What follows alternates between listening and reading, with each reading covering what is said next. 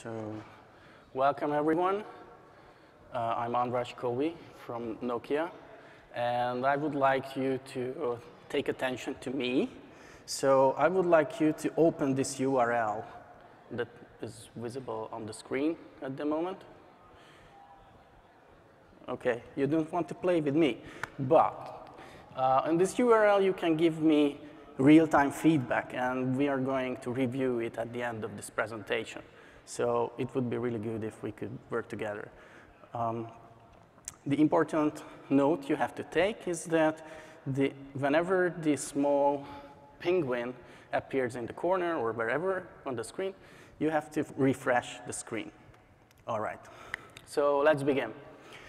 I'm going to talk about performance of Mistral, and as you can see, the penguin is already in the screen, so you should go and refresh the web page. And if you do so, please answer the question that is there. Mistral is a workflow engine, and workflow, according to Wikipedia, is an orchestrated and repeatable pattern of business activity. Well, that's a little abstract.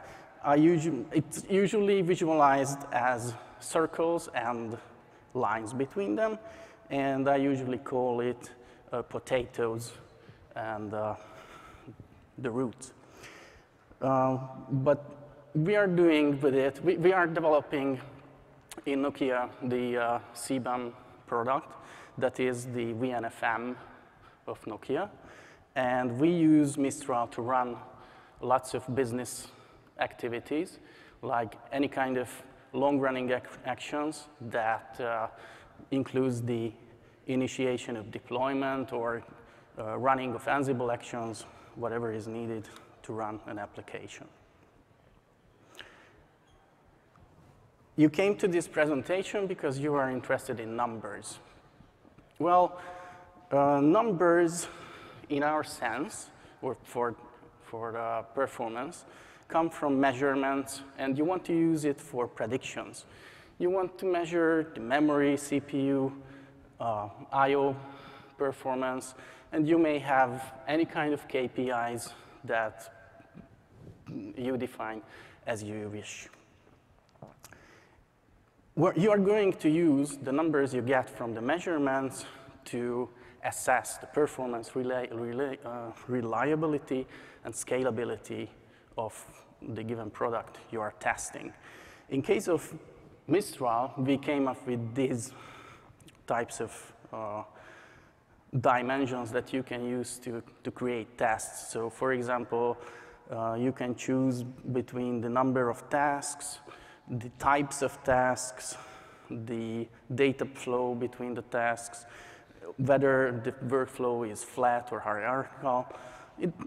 You can use these kind of dimensions to define a very targeted test set. In Mistral, we have quite a few services, or it's constituted of quite a few services. The first one, where your request arrives, is the API. And the API is an inactive redundancy. As an inactive redundancy model, you can start any number of it, and they will just work with the underlying other services. The next level is the engine. The engine takes care of orchestrating the actions and actually computing the workflow graph. This has an NV-active redundancy model as well, but there are some little quirks that we are actually working on in the Mistral community to fix those. And the last level is the executors, and those are very scalable. You can start any number of those as well, and these will run your actions.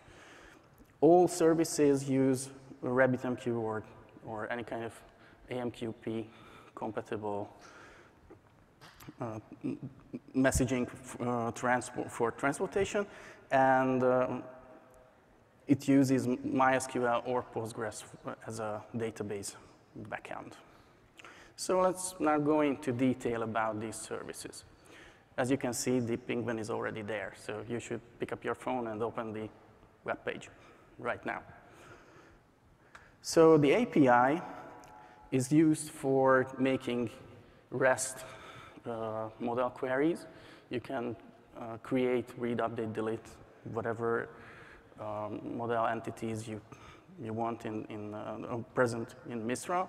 And it is used for initiating actions towards the engine. What statistics you would be interested in? Let's say the memory per instance. In our measurements, we found that initially each instance is going to take up around 70 megabytes of memory, and this can increase if you are doing hard on the given instance. And the second one is how the load distribution works. Well, Mistral uses a quite interesting setup. If you do not start different processes, then the parent process is going to fork itself when it starts, and then it is going to use the same socket for accepting connections. In this way, the forked child processes are going to be running in parallel all the requests that are coming in, and this is like an OS level load balancing. You can measure it using JMeter. It's an old and very robust testing framework. And the tests you can think of are, for example, creating different types of executions, listing limited number of entities, traversing the API, whatever. What you are measuring is the responsiveness, the load distribution. That's quite neat, actually. And you can also test these API traversal and stuff. To get back to numbers, I made some little measurements here. This is the create, read, update, delete cycle for workflows, actually. It's not the update and delete, but the create and list. The table shows that with the creation time or creation throughput is not going to very much depend on how many entities are already in your system. Of course, this depends on your database. But the listing is going to be affected very much. So with 100 entities in the database, you can get up to like 30 requests per second sequentially. But with 1,000 entities, it's going to be 3 requests per second. And at 7,000 workflows, the returned document is going to be around 1 megabyte or so. You can optimize this, of course, and you should use the limit parameter and never do requests or list requests without limits, because the response is going to be unpredictable. The next service is the engine. It is processing the workflow, and it manages the data flow between the tasks that constitute your workflow. It does the input-output calculation. It uses YACL and Jinja, and this is going to be an interesting point, that which type of technology you should use and where. What may influence the performance is the size of the data you're transferring between different tasks, and whether you keep the results of a given task, or of course, the number of tasks in the workflow. Lately, there have been changes that were targeted towards moving the action execution back to the executor, because it seems like in some cases the overhead of transferring data to executors is too much, and causes an undesirable overhead.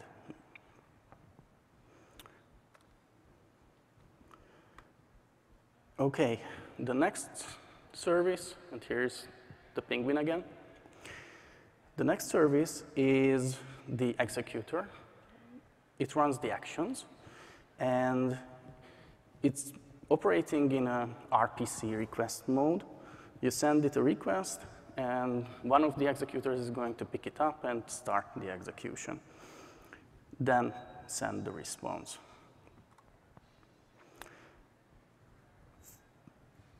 To make it more interesting, we ran a quite long test. It took about 1 week. And I wanted to know how performant the cron triggers are. So I created 50 cron triggers. These execute once every minute.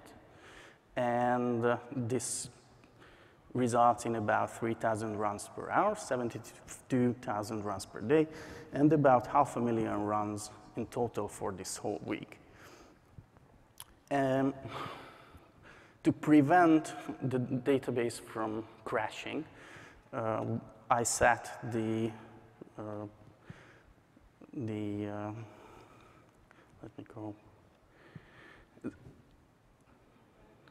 it's an execution policy that is going to clean up the database every time it reaches given limits. So if the number of executions is more than 700, then the access is going to be deleted. Or if the age of an execution is more than 1 day, then that is going to be deleted as well. The test was very simple. When the trigger fired, it started a workflow or an execution, which created a Docker container.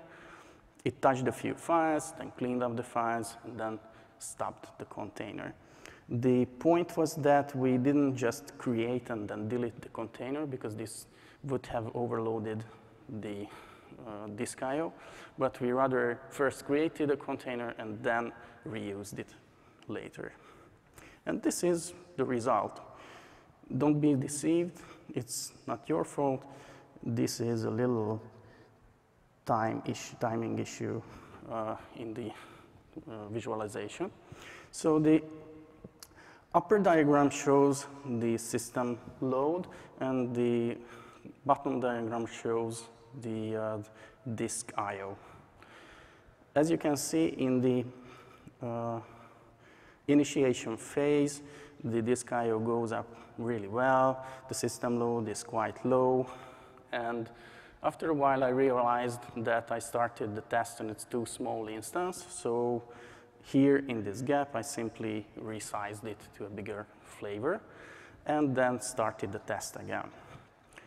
For a while, everything worked well, and then some chaotic actions arrived, and the disk I/O crashed. The executions didn't start in time. The containers didn't stop in time. So it was quite trashing. And then when I stopped the test, it gradually got better. The point here is that at the end, what you can see is that the system load went down and the disk I/O also went down, which means Mistral actually didn't lose anything. So it was stable throughout the test. We didn't have any kind of issues. So a little more war stories. Last summer, we realized that with big workflows, there is a huge performance bottleneck in the Mistral engine. And it has been fixed by the PTL. He has been working on it very hard. And by the bike release, we already got a rally job that tests whether the conditions haven't changed. So at the moment, I can say that we have an assurance that the performance of Mistral is not going to change from commit to commit very much. Then another interesting finding was that we were using YACL expressions to transfer the data between tasks. And we used quite big data, like megabytes, 50 megabytes, 100 megabytes of data. And it was really, really slow. Then we changed to Jinja, which proved to be a good choice, as it was performing like 5 times better. And what was even better is JavaScript, which worked like almost instantly. So the lesson learned was that if you're dealing with big data, then you should use Jinja and stay away from YACL. Then connecting to the big data stuff, we found that there is a configuration field in Mistral's configuration. That's the execution field size limit. This is going to tell how big data Mistral is going to send to the database. We raised it to 100 megabytes and waited for the results, which were very bad. And the reason was we were using MySQL, and MySQL didn't allow very big packages or the package sizes that we were aiming for. And so we had to raise it, and after we raised it, everything just worked really well. And the third one was the database trashing. So in the previous slide, I forgot, but this is the execution expiration policy. The execution expiration policy is a really neat thing that helps you keep your database tidy. It's going to clean up entities or executions as the time goes. And the initial implementation was a little buggy, and it tried to delete everything in a single transaction. You can imagine that when you're inserting 50 megabyte rows into a MySQL database, it's going to take a little more time to clean it up. And we started a test which kind of ran for a while, and about 1 hour into the test, everything started to fail. And we didn't know why. The reason was, in the end we figured out, that this single transaction was too long and it timed out, simply. What happens when a transaction times out? It rolls back. So we were back at the same place. We were having way too many executions, and we were trashing the database. So we implemented a new item for this configuration, which is the maximum executions, and also fixed the issue that we were trying to delete everything in one batch. All right, so I've prepared a little demo for this session, and this is the setup of the demo. The code for the demo is only present on my machine, or I only have it, but this is going to be contributed back to Mistral very soon. You will find it in the Mistral Tools Docker folder. There will be a build sh that is going to build the Mistral container image, and there will be a start, whatever shell script that you can use to start up the setup.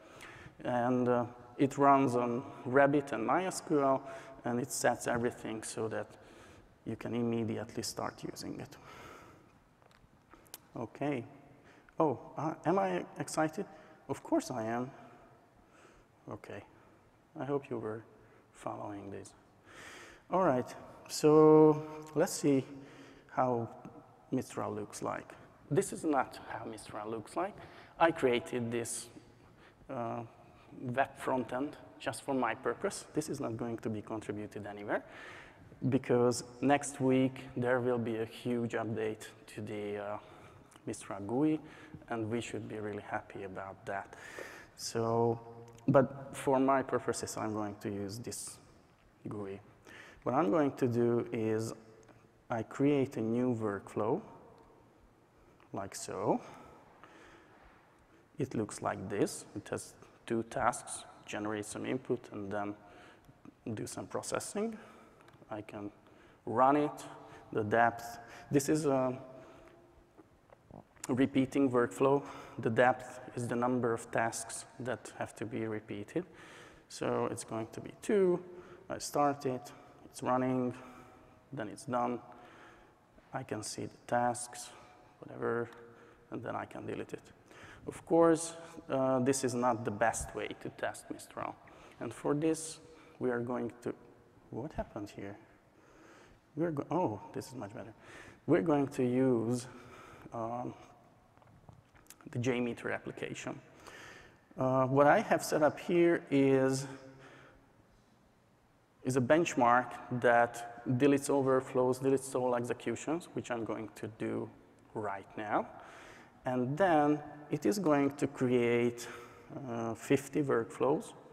It is going to create a base workflow that is going to be used by the 5th task group, which is going to create 100 executions. And just to show you how this whole thing works, I will start the test. It's running, it's visible here. If I go to the aggregate report, I can see that I have already created the 50 workflows with like 8.9 per second. And at the moment, it should be running the executions, yes. These are started in parallel or asynchronously. So there may be still some running. Okay, and I can also visualize the results. This is the response time for the create requests. And if we go back to my fancy GUI, we can visualize all the workflows, the executions, tasks, actions, whatever. And then, just to not leave the door open, I'm going to clean up everything. And in a few seconds, it will be done. Okay. Yeah. It's done. Fabulous.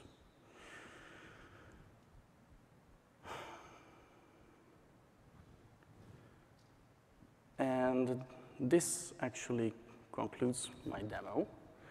And I would like to just tell you a few quotes I heard during the summit, which are kind of very promising for Mistral.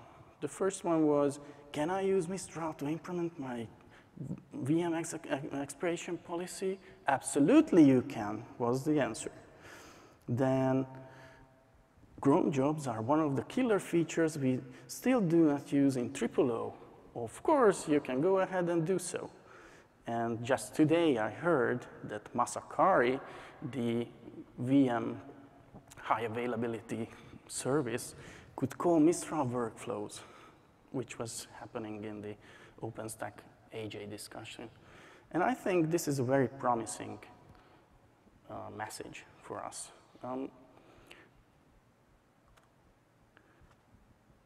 Thank you.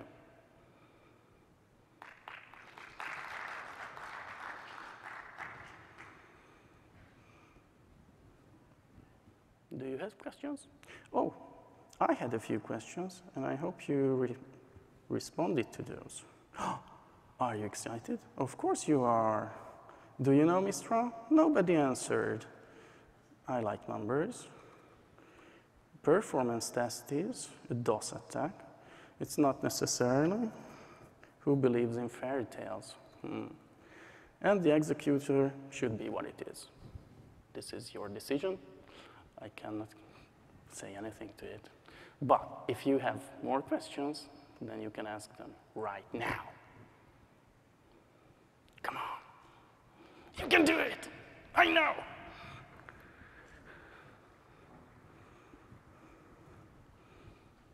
Okay. No questions? Then thank you very much for your attention.